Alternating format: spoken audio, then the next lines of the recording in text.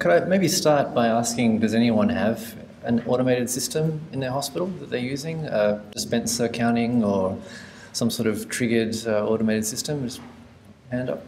No, okay. So we're all pretty much in the same spot, which is good. All right, so, and that's a perfect talk to follow on to after emphasising the importance of visibility of auditors. So I'm going to talk about just my take on the purpose of auditing very briefly, and then a tour through various approaches, direct observation, and then observation with mobile devices, just quite briefly, given Karen has spoken about that already.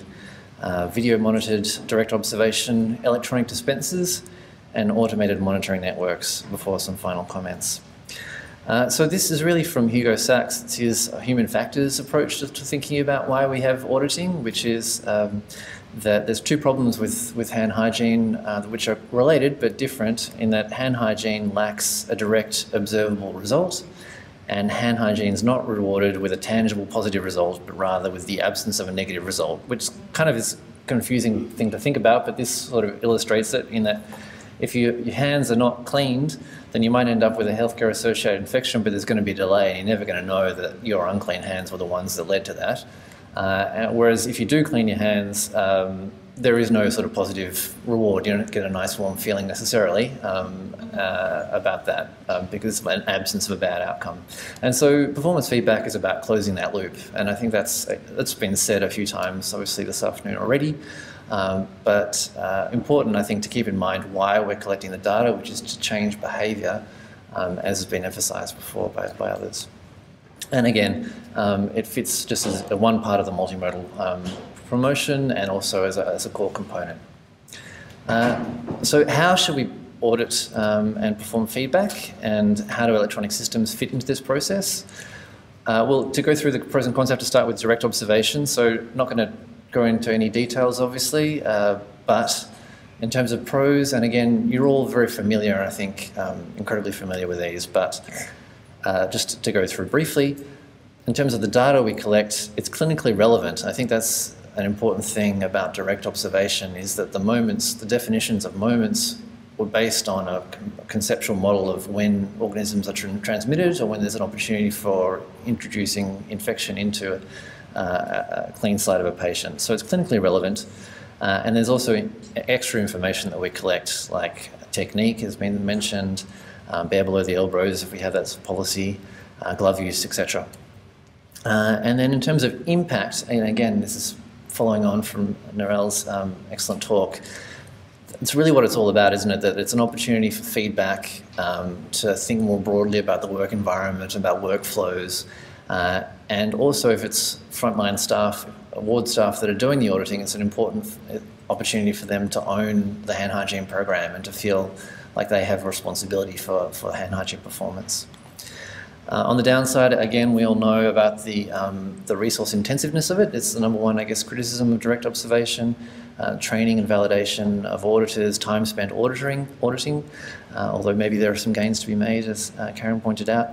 And then we're capturing only a small proportion of total hand hygiene activity, and this review by John Boyce recently suggested that direct observation is at most going to have 5% capture of all hand hygiene opportunity.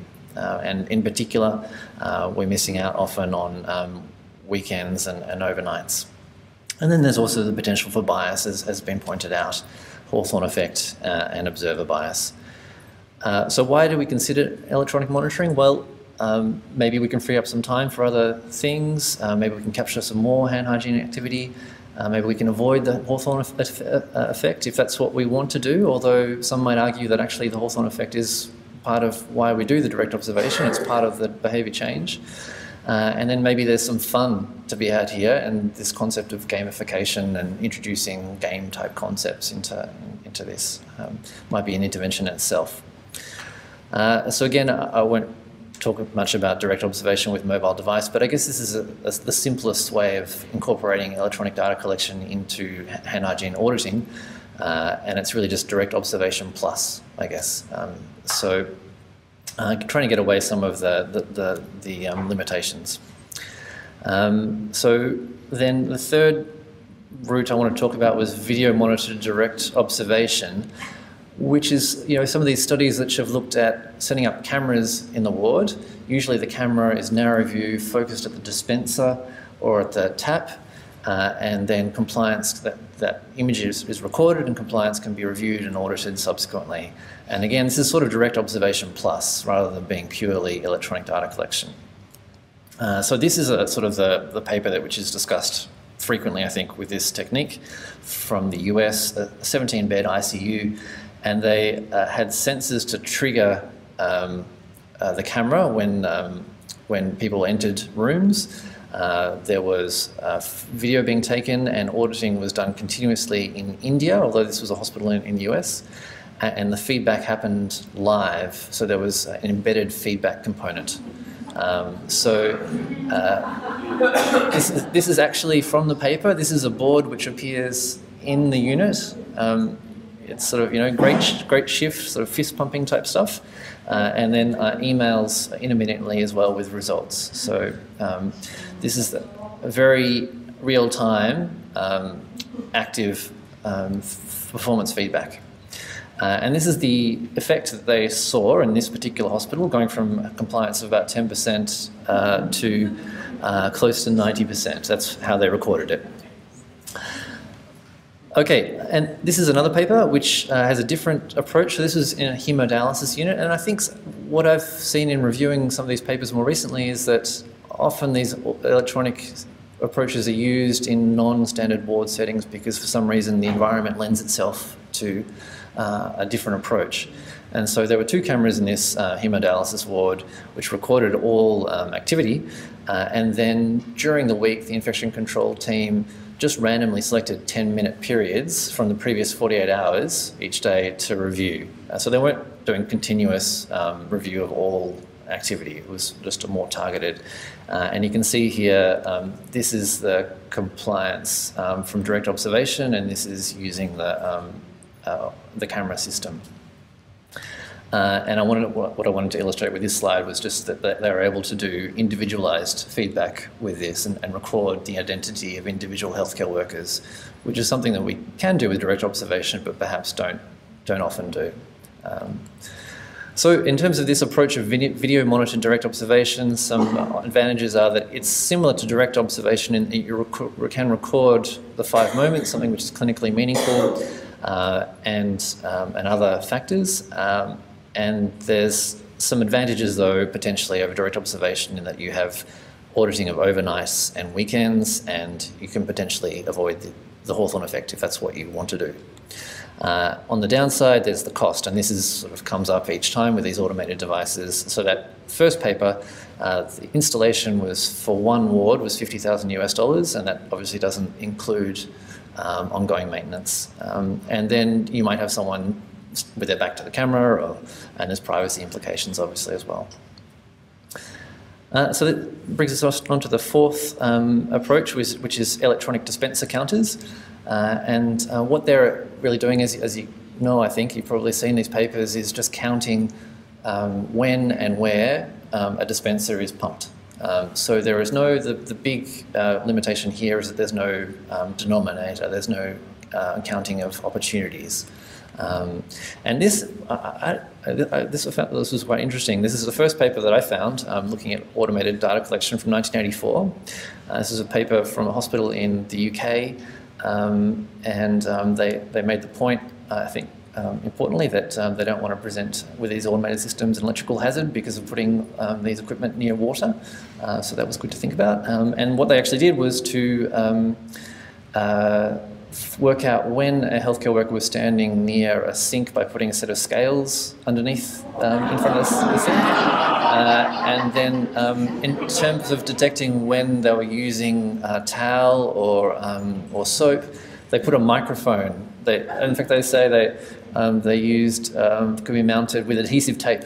They mounted a microphone so that they could tell when there was noise being made.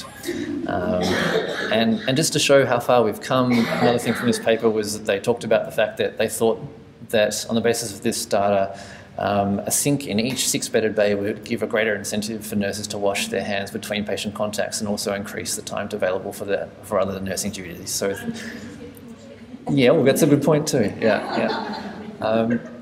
So yeah, I guess one potential use of this data is to look at where people are performing hand hygiene, think about placement of dispensers. But the downside, as I said, is that the denominator you're looking at here, or the measure, is how many times people are performing disinfection per hour. There's no measure of moments, so there's no measure of compliance, unless you add in another source of data. So that's what some papers have done, including this one, which was from an outpatient department in a hospital in Japan, where they mounted they had 130 electronic counting devices installed during a renovation, and they made the assumption that you should be performing hand hygiene at least once per patient that comes into outpatients. And so they used that as the denominator. So that was why they thought that this approach was suited to outpatients. They had direct observation throughout the rest of the hospital, but just in outpatients they used this approach. And you can see that what they're estimating here is compliance, but it's based on this assumption that the denominator is 1 for each patient visit. And they showed an improvement based on that. So some pros of this sort of approach is that you have, again, continuous monitoring, potentially avoiding the Hawthorne effect, again, if that's what you want to do. And then some cons, the costs, again, and the fact that you don't have a measure of the denominator, that you can potentially extrapolate and make assumptions, but it's a proxy. And finally, most of the time, there's not a real-time intervention, unless you're incorporating it into a more complex system, which is what we'll move on to for the last sort of approach to look at, which is these automated hand hygiene monitoring networks. And there's all sorts of shapes and sizes of these in the literature.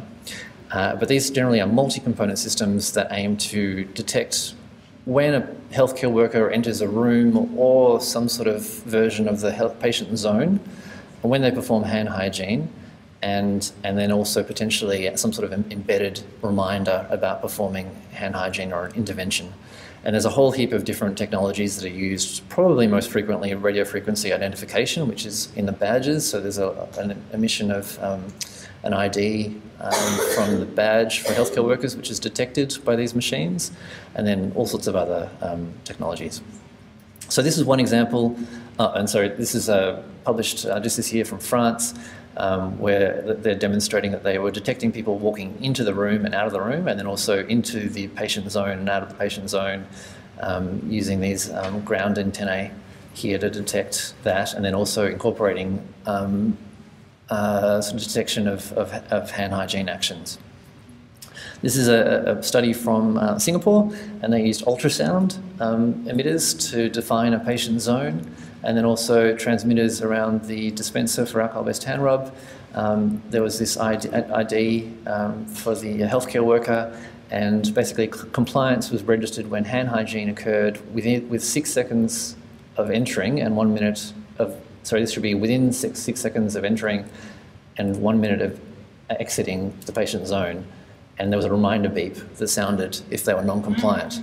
So you can see that there's assumptions here. This won't always be a moment, and it might potentially be a little bit annoying sometimes if it's not exactly what's needed. And this was a randomized controlled trial, in fact, and they recorded over 1 million hand hygiene opportunities. So you could quickly beat Hand Hygiene Australia and the number of hand hygiene moments you had to record in your database, Lindsay, but the quality might not be quite as good.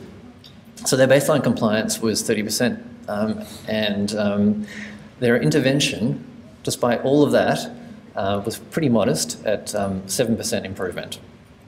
But they did find that healthcare workers in general thought that this was a useful approach. They tolerated it. They didn't have particular objections to wearing these badges, and potentially thought it helped things.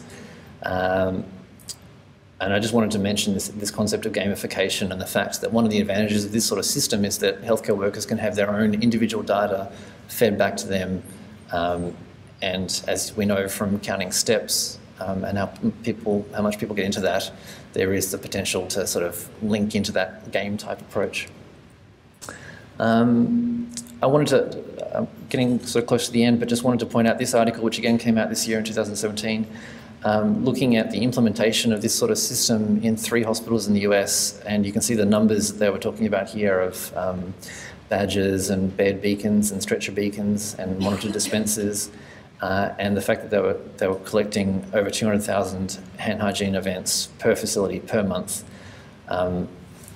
We don't get a picture of how much this sort of system would cost because the materials were provided by the manufacturer, and that saw an increase from 84% to 80% in terms of hand hygiene compliance.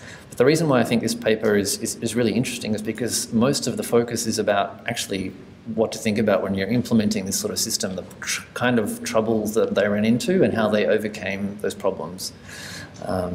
So that's worth having a look at if you're thinking about it. So automated monitoring networks, one of the advantages is that there's minimal time required for auditing once it's installed. Data collection is continuous, there's no Hawthorne effect. You can have healthcare worker specific results, which I think would be interesting information to have, wouldn't it, in terms of, again, thinking about punishing people who are non-compliant and accountability. If you have those people who are serial non-compliers, who are not performing hand hygiene at all, or on the other hand, potentially identifying champions as well. And in terms of impact, you can have embedded feedback, real-time, and real-time reminders potentially. This concept of gamification. And one of the advantages, which is sometimes mentioned by these papers, is the fact that there's no observer in the room, and from their perspective, that's an advantage from a patient privacy perspective. On the downside, obviously, you have cost again. In terms of data collection, you're not collecting moment 2 and 3, and that's, I think, most of us would agree, reasonably important. What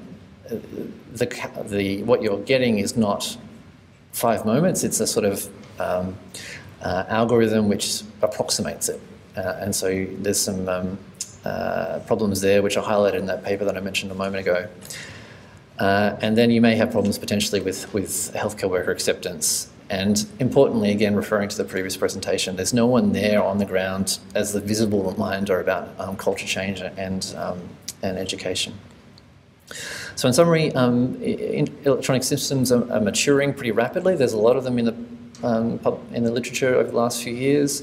They do offer some potential advantages, but they do have problems as well. And there's not yet a lot of evidence, I think, or the evidence is mixed about the sort of impact that you can expect from the capital outlay that you'll have. And I've put down there some questions which I thought were probably worth considering, the most important one being down the bottom, which is how does this is not sort of a magic bullet which is going to be everything else in hand hygiene promotion is stopped and you just have this system. It's sort of how do you fit this into the multimodal promotion. And this was a recent concern from Didier Pittet in Geneva about the potential that you might find yourself just collecting lots of data that doesn't mean a lot. So my take on this, from having reviewed it for this presentation, was that rather than perhaps like the title being direct observation versus electronic data collection, maybe we could be thinking about how these sort of technologies might be integrated into the system and might complement direct observation as well. And these are 2 interesting reviews about automated systems if you're interested for further review. So that's it. Okay.